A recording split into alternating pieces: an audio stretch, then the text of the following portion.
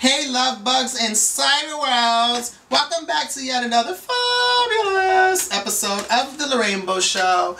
So normally I have a girl talk, but this episode I decided to cancel that particular segment because I will be sitting down and having a girl talk, a kiki, an advice column section, honey, with the fabulous, a sister, an auntie, an icon, an inspiration, the Miss Savannah Rivers will be joining me, and we're going to be talking about a whole bunch of fun stuff. Hi world, it's me, Larraine. The queen of laughter, the queen of giving, the queen of believing, the queen of talk. The queen of laughter, the queen of giving, the queen of believing, the queen of talk.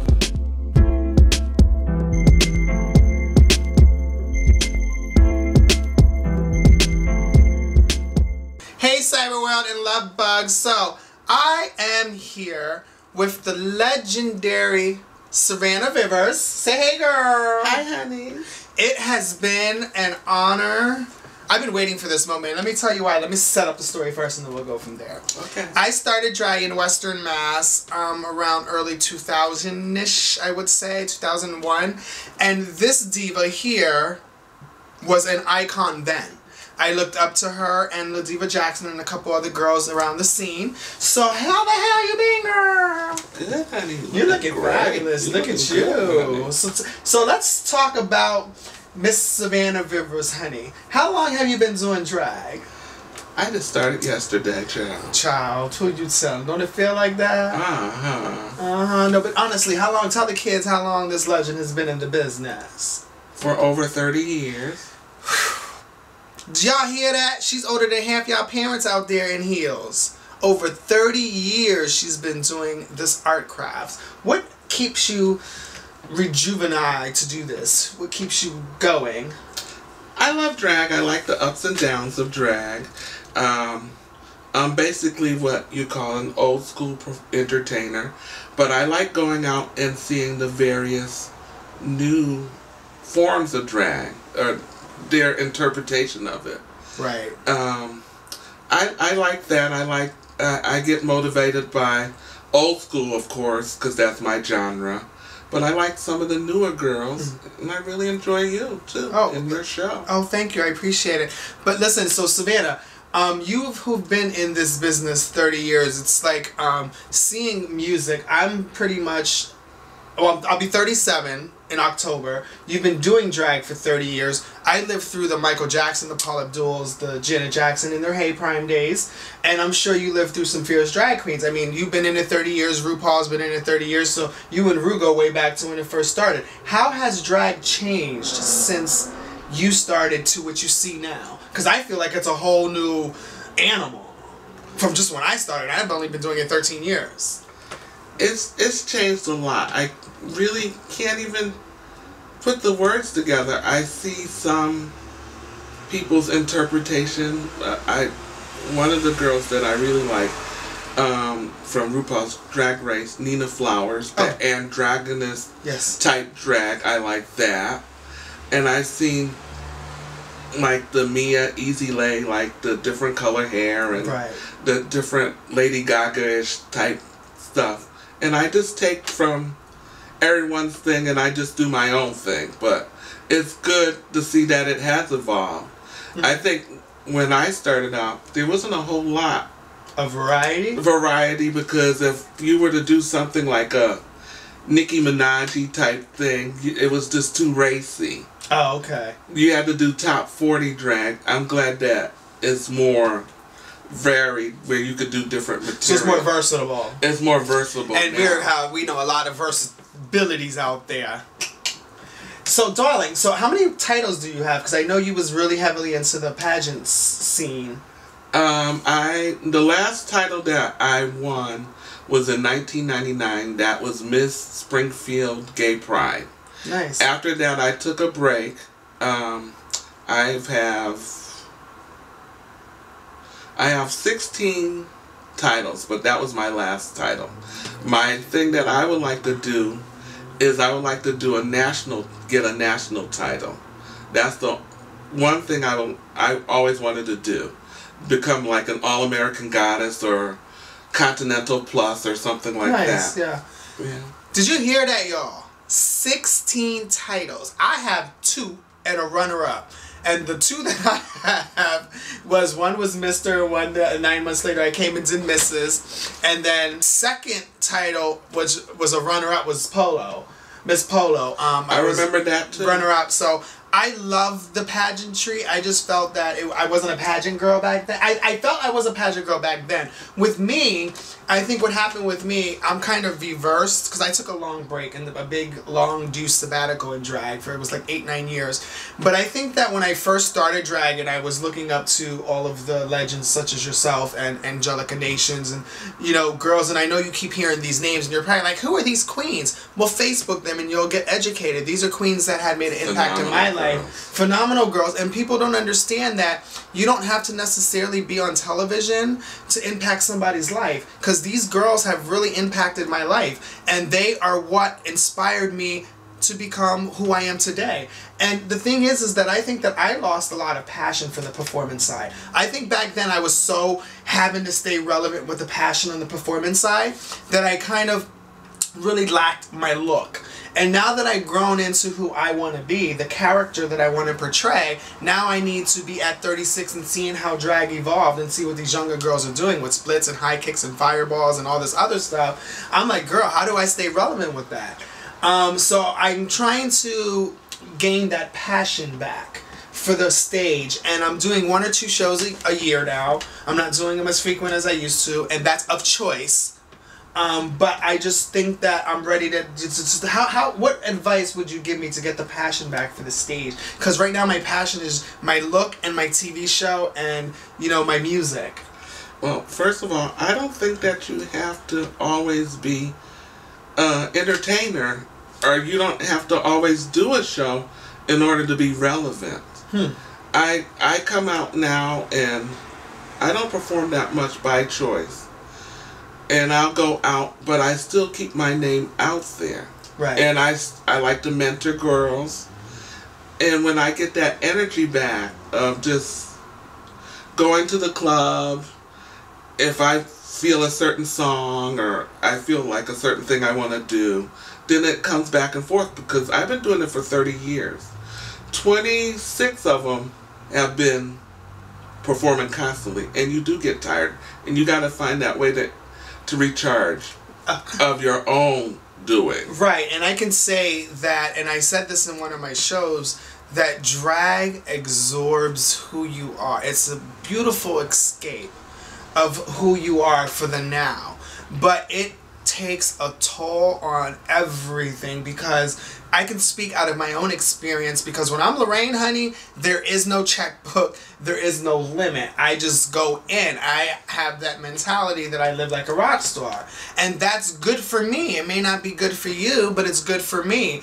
But eventually, darling, I just wish that all of the younger queens can realize, and you can probably contest to this and correct me if I'm wrong, that you need to have a balance. And that balance has to be where you can be your alter ego and then you can be who you are. Because what I see happening more and more so frequently in the newer generation of drag, there is no alter ego or new character. What they are in drag is what they are as boys. Yeah, and I agree. And I think that if you're going to do that, by all means, go ahead, because I'm nobody to judge. But just remember that drag has been designed or created, in my perspective, to create an illusion and an effect. If you can't create the effect, if you're giving the same effect but just putting on makeup, you're not giving an illusion. You follow what I'm saying? And not only that, it works because a lot of transgendered women do that. They become transsexual, transgendered. And are you transitioning? Have you ever thought of becoming a transgendered woman, or do you just like being who you are and you're comfortable knowing that you're Savannah Rivers, but you're also still waking up as whomever you identify with? What do you more identify with, transgendered or drag? Well, either or, because I go to work dressed up. But I don't consider it transgendered or a label on myself. As far as I'm concerned, Hallelujah. I don't want to Hallelujah. do a lot of stuff to my body. I'll get things done as they need to be done, but I don't want to dissect my whole body, have everything done, an overhaul on myself. I'm comfortable with who I am in my own skin. You know, when things need to be done, I wouldn't mind having a nice set of bust or whatever, but I don't want to do so much with my nose or other stuff. I just want to highlight and touch real quick on one thing that just stood out to me in what you just said, that she is comfortable in her own skin.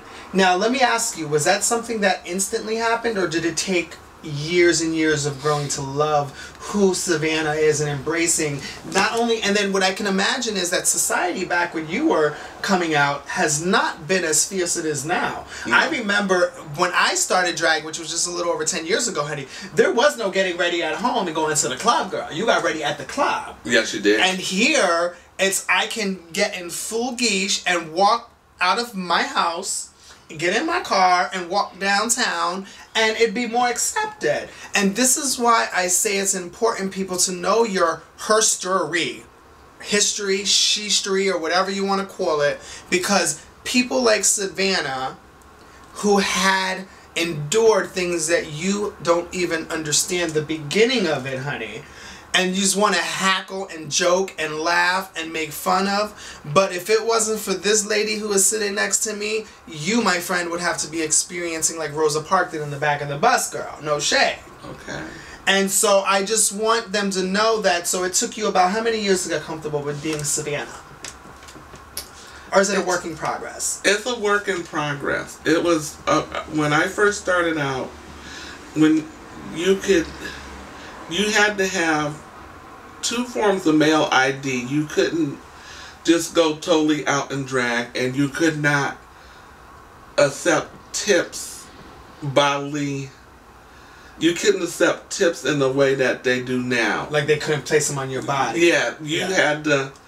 They had to be like in a basket, and they would put it in a basket or whatever. Not only did we have to endure that part, but we had to endure a lot of racism as well. When I first started out at the pub, they didn't really want to serve me, you know. I'm glad that you touched on that, because I've been telling a lot of people, and I'm a huge believer, is that if we want equality, first it starts at home. There's no reason for you to shade your own sister or shade your own brother or shade anybody within this community, because like you said, and I'm glad that Savannah said it, and you're hearing it not only from me, you're hearing it from somebody who you need to respect and somebody that you will have to learn from eventually, because honey, without Savannah being here, again, it's just like any industry. Without Patty, honey, there's no Beyonce. Okay. Okay? Without no Patty, without no, let's go Eartha Kitt, there's no Patty. You know, it's just a cycle. And I think that we need to understand and respect each other's art for what it is. Because I said it in my last show, my drag ain't your drag, honey. Your drag ain't the next girl's drag, but nonetheless is drag. Oh, yeah. We're putting on an illusion, honey, and a show. And honey, it is not cheap. It is hard work. It is a progression. It is a learning experience. Can I get a hallelujah? Hallelujah. Because you will not be completely 100% satisfied with your drag or your character for a very long time. I went through Chardonnay, Mystique, I found Larraine, honey, and I am now living the life of who I feel I am. And that's because, you know what, I did a little quick blog yesterday, which I wasn't trying to be funny. I was just saying, you know what? I pay no mind to bitches. Bitch, I pay no mind. Because at the end of the day, you are not paying her and I bills. We're not paying your bills. So, honey, do you. Lift your head up high. If you want to be the fiercest out there, then apply your drag. That's right. Apply it to your life, honey. Don't play, don't toy, and don't make fun of it. If you're going to do it, honey, can I get another amen up in here? Amen and hallelujah. Do it and do it all the way, honey, because you know what? I played for a very long time, and I'm going to tell you a little secret that just my close friends know, and you can probably see the difference. When I first stopped drag, and took that hiatus and moved to LA and was producing and doing all this other stuff and on red carpets with all these stars and such and such. Thought, you know, I thought I knew who I was, honey, and you don't know who I thought I was, trust me. But I came back and girl, I lost the sense of paint. I lost the sense of drag. But when I first started coming back out and created the Larraine character, I was in Western Mass and I was flabbergasted of what was in the scene. I didn't think that I had to step or ante up my game because what I was seeing. Not that it was anything wrong, it was just that drag to me has lost its love. It was just a job now. And it's okay to be a job, but you have to love your job in order for you to be as good as you want to be at your job. So honey, when I was like, oh girl, why am I going out and spending $200-300 on hair, costume, nails to go out to the club, and these girls is doing the same old thing every week? Not that I was being shady, because there wasn't a shady part of that in my bone. That was my perspective. That's what I was thinking. But the good thing about it, ladies and gentlemen, is that I changed that thought. And I said, at the end of the day, that's their drag. And I respect them for that, and I honor them for that, and I will support them for that. But I will do me, and I decided to do me, honey, and it has just been fabulous. And it's, you know, that's just what it is. And I just want to say, because we have to close soon, I'm going to get a little closer, because this is not only my sister, this is my auntie, this is my TT, this is my Brista, my sister, this is my drag partner in crime, this is a mentor, this is somebody who I respect dearly. I need y'all to understand that when you see this woman, you know how it is that song, bow down bitches, bow down. Because at the end of the day, Western Mass, Connecticut, Boston and New York, she's been there, done it, and 16 titles. If you are a pageant queen, honey, they understand what 16 titles is, and that is a lot of work. So I salute you. I love you for who you are, and I'm glad that she knows who she is. And I just want to say that if nobody else tells you, I absolutely admire you for all of you've done in the LGBT community. Everything that you've done in the drag stage performances. This girl used to, let me tell you what she used to do. She used to do the Golden Girls theme song, and then she would go into a real cunt song, like either I'm Telling You or Woman Got the Power. The last performance that I seen from her, no shade, was at the Shea S. And she did the Jeffersons, honey, moving on up into Single Ladies. Do you remember that? Oh, yeah. With your little gray number on. It was just amazing. That is the type of drag that this icon brought to the stage and still is bringing to the stage. So can you quickly tell everybody, and then I'm going to finish thanking you with a big hug and a kiss, where can they find you? Because I know she's a social media queen, honey. You can find me on Facebook. I have the Savannah Rivers fan page, and you could find me on Facebook, Savannah Rivers. I guess that's the... Yeah, so it's facebook.com/Savannah Rivers. And do you have Twitter or any Instagram or anything? I have Twitter. I have Instagram. Instagram on Black Circon. Ooh. And Twitter. Sexual chocolate. And on Twitter, you just look up Savannah Rivers, and I'm there. And honey, follow, like, and when I tell you Mama gives you looks, L-O-O-K-S, honey, for days. She gives you look for days. So, what do you want to tell the kids real quick? Give them a little history lesson, honey. Well, my advice to the up-and-coming drag queens and drag queens that are just starting out, or even if you're around, have a job so that you could balance the drag world with the expenses of it, because drag is not cheap. Just go and, get your little job, part-time or whatever, to support your drag. And always be on time and always be courteous, because those are the people that are giving you your tips. And that's who we are basically working for. And thank you for 30 years. And to another 30 years. Thank you all for just accepting me and accepting me with all my flaws and everything. I think it's just wonderful, and I'm very honored to be accepted that way. And it's been an honor to be a part of the LGBT group. I love it, and I love you all. Thank you. Amen. You heard it first from Savannah Rivers. So I want to thank you on behalf of the drag community, the LGBT, and the Larraine Bow Show for everything you've done. I will be around supporting this icon and diva for a 30-year plus to come, honey. And she will be around for a lot longer, and her and I are going to be working on some other great things because I absolutely adore and love her. So I'm going to give you my hugs, kisses, and smooches, and thank you for double kisses. Thank you for coming on. And what I want you to really do, though, before we leave, we're going to rewind this a little bit because I've been wanting to ask you this. Mama was on Jerry Springer. What year was that? It was in 1993. She was in Jerry Springer in 1993. I need you to, they can Google it and see it. It's a hilarious episode. Mama was serving fierce fish back then, honey, and she's still doing it now. So that was a part where you was telling your parents, right? My mother. Telling her mother who she really was. So I want you to take note that she went on national television to tell close loved ones what and who she was. In 1993, half of you were still in your parents' nutsacks. The other half of y'all was still in elementary school. In 1993, I was in high school, so I can kind of relate to a little bit of it, but I wasn't openly gay or openly out being me who I was. So for me to see that, that was a huge, huge, huge encouragement for me to continue the public media to say thank you, be who you are.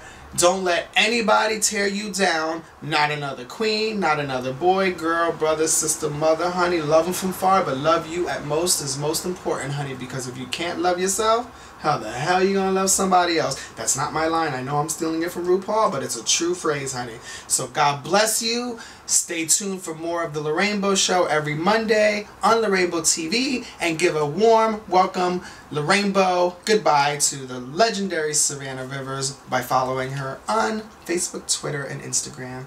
Double kisses, guys.